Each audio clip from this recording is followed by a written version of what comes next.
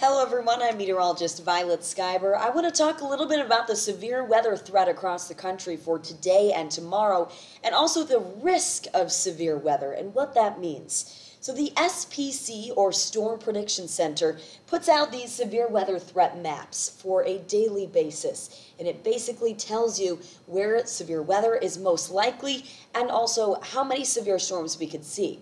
So this is today's severe weather threat. You can see this green shaded area is a marginal risk, which is towards the low end. Yellow shaded area is a slight risk, which is low to medium on the scale. And then this enhanced risk is right in the middle, so a moderate threat. Looking ahead to Monday, this system moves further eastward, and it looks to impact central New York and the Northeast, with that enhanced zone right over central New York, out by Syracuse, Albany, and stretching down towards Washington, D.C. So what does this mean, this marginal slight enhanced risk?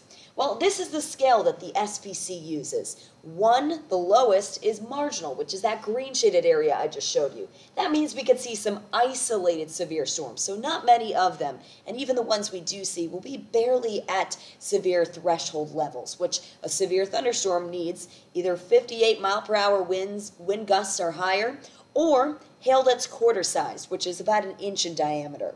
Now, as we go further up this scale, notice it's about how many severe storms we could see, not the actual intensity of them.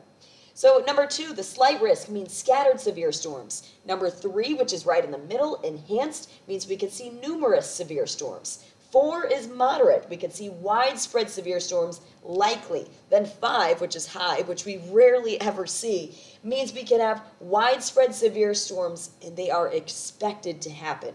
And usually when we do have high, that typically means the storms that we do see are well above the threshold of a thunderstorm being considered severe. So that 1 inch hail or 58-mile-per-hour wind gusts. So this is something that is, helpful to know when you do see one of these SPC severe weather outlook maps issued, then you'll know what you can expect underneath each of these categories. So the more you know, the better educated that you'll be.